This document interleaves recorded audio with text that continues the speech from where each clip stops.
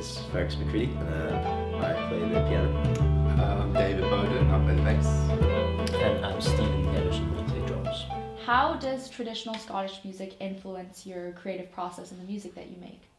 Well, I think that obviously we went to college as jazz musicians, we sort of trained as jazz musicians, and that's the music that sort of technically we know best. But I think when you live in Scotland or grow up in Scotland or whatever, it's very hard to escape the influence of Scottish traditional music, which especially if you actually like it as well.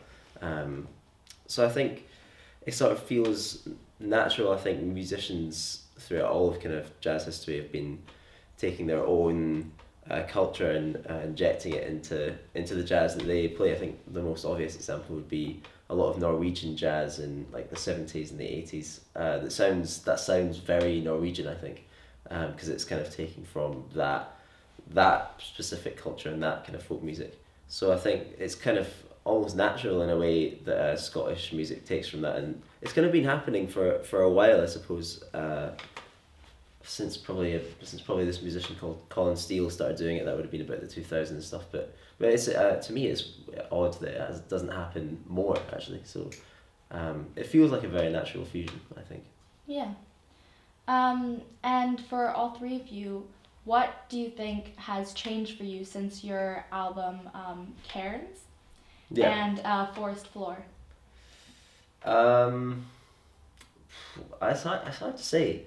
It sort of feels like not lots has changed, but also like a lot has changed. I suppose like I think the sort of the gigs that we've been able to do and the sort of time that we've been able to give ourselves to work on stuff has changed a little bit. I feel like I have more time to practice. I don't have to do as much other stuff that isn't gigs that I want to do, I suppose. That would be the main thing that's changed in my life, I think. Yeah, I think it's funny sort of as a jazz musician particularly, because even if you're sort of doing quite well, like you're not famous. So, you go away and you do nice things, but then you come back and it's like, oh no, this is like just super normal still, which is kind of a nice thing actually. I think really it's like you still just have kind of it's like things change, but then also they really kind of don't also. So yeah, it's nice. Like you get weird juxtapositions. Yeah, I mean certainly we've been able to do a bit more travelling and things like that. So the gigs we've been doing, like coming here and doing these sorts of gigs, we're playing Zurich this week. That's been amazing, and yeah, I guess we've been able to go to sort of like we got that last album got nominated for the Mercury Award, and then so we were able to go to be in circles which we wouldn't usually be in or something like that. So yeah, I think for mainly just the travelling, I guess, has been opened up to a lot more opportunities like that, which has been great. Yeah, where are you planning to play gigs in the next few months? Just all around Europe, or? It's kind of all around, yeah. In the next month or so, I think most of our gigs are in the UK. We kind of have like a bigger UK tour, first in the Scottish Highlands and then kind of in and around England and finishing in Edinburgh, I think. And then after that we have like just various, it's kind of sporadic. I think jazz tours a lot of the time it's not necessarily like gig after gig after gig. It can be like you do like a week away and then you come back, and then you do like another couple of days and then you come back or whatever. But we're going to the Netherlands quite a lot in the next couple of months. Firstly to Utrecht and then to Rotterdam for this festival called North Sea, which is very exciting. And I think in the summer also places like Oslo and potentially Italy as well, just various places. It's hard to remember that all like off the top of your head, to be honest. Yeah. And in terms of touring and like especially in Scotland, can you tell us about the conditions for working musicians there, and like in terms of venues and things, like what's it like? I think playing in Scotland as a jazz musician, maybe it's still a little bit tricky. Scotland has like a lot of like really good musicians. It's a very, very strong scene musically, I think. But in terms of like the infrastructure, maybe it's not there as much as other countries yet. I think it can get there. If you look at a country like Norway, which has got, not to bang on about Norway all the time, but that's got the same population as Scotland, and yet there's about 40 different jazz festivals there. Whereas in Scotland, there's just 5 jazz festivals. It's kind of, Scotland operates on a smaller scale, but it's not. But that scale is too small for the musicians. The amount of good musicians that are there. I think with Norway as well, they have the support of the government and have quite a lot of funding and things like that, and their infrastructure has been there for quite a long time, and also this kind of Scandinavian movement of the like Jan Christensen and these musicians that live there, they made a huge impact in the European jazz scene. I think that helps Norway quite a lot as well. Yeah. And in terms of like growing as a trio and growing as a group together, like in your early stages, did you find that it was harder in Scotland than it would have been in, say, the US or Norway? But I don't know, every scene is different. I mean, my understanding actually of the US is that it's incredibly difficult to make it there because there's actually there's no funding for anything. Yeah, no support.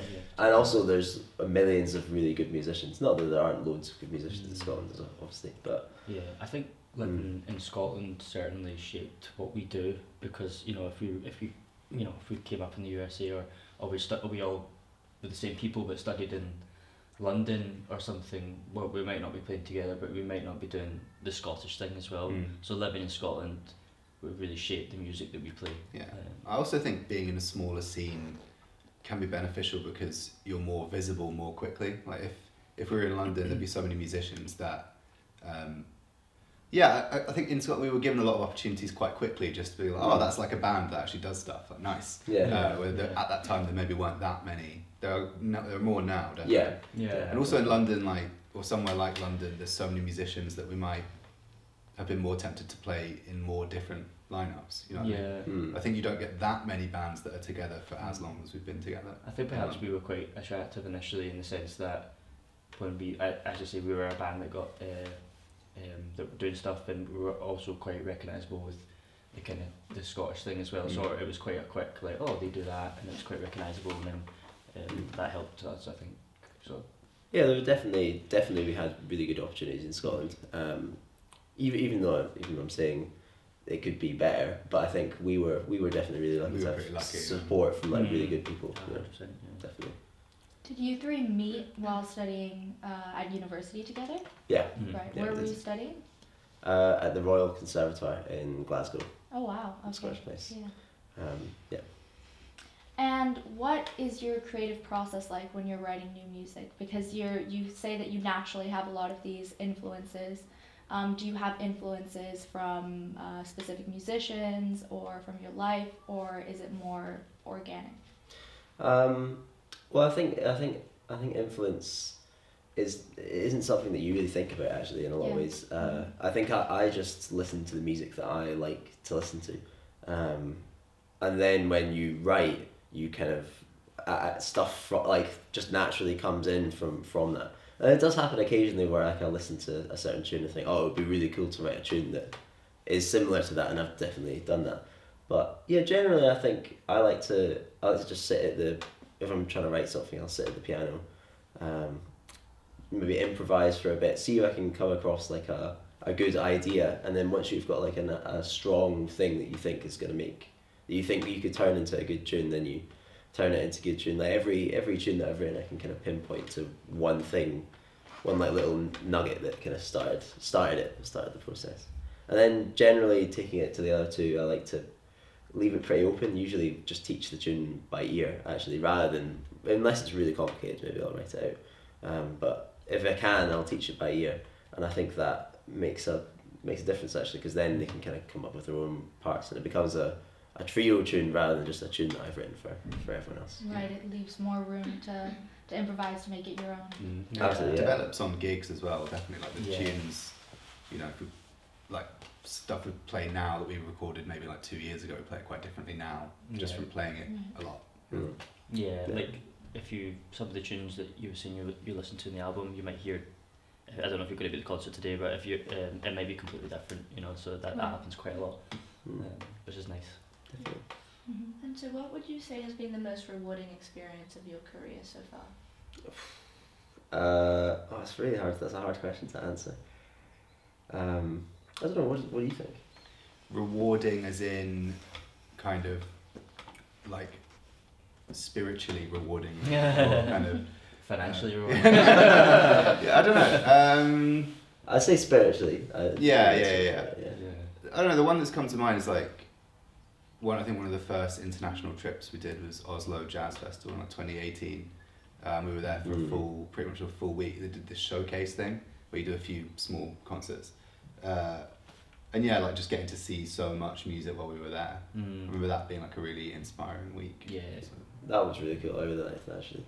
Yeah, I would probably say we did this gig recently in London, first gig at the London Jazz Festival. Our first gig in London in absolutely ages, and I think just from like maybe from like a career standpoint, it was like comparing, if you compared that gig, which was in like a sort of big room, to like about, I don't know, 300 350 people or whatever.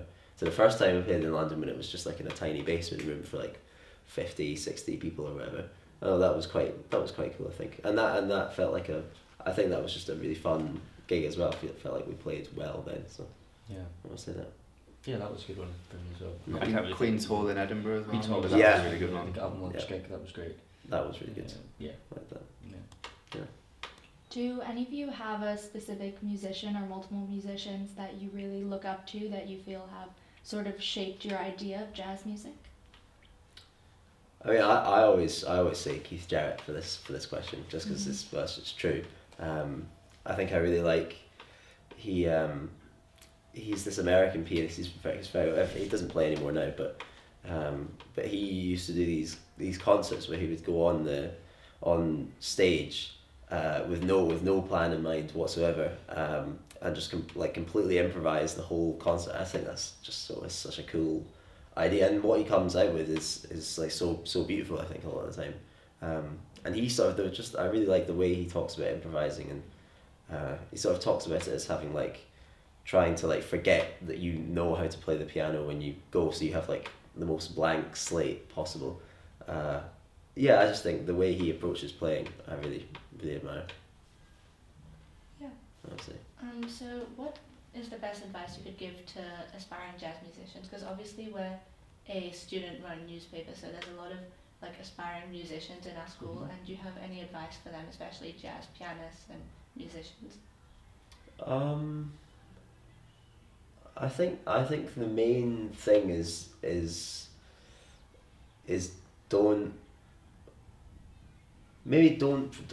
don't worry about don't worry, I suppose, would be the main thing. I think I think a lot of people, when they start playing jazz, it's like a really steep learning curve, I think, and you do have to have a bit of patience maybe, but if you keep practicing and you keep listening to stuff, and if you really love the music, you will get good. It's not to do, playing jazz isn't to do with talent or like how naturally gifted you are. It's to do with kind of just wanting to do it and doing it. Yeah. And if you do it, you will get there. Yeah, I think like finding your own way into it as well, and finding the music that you like to listen to, and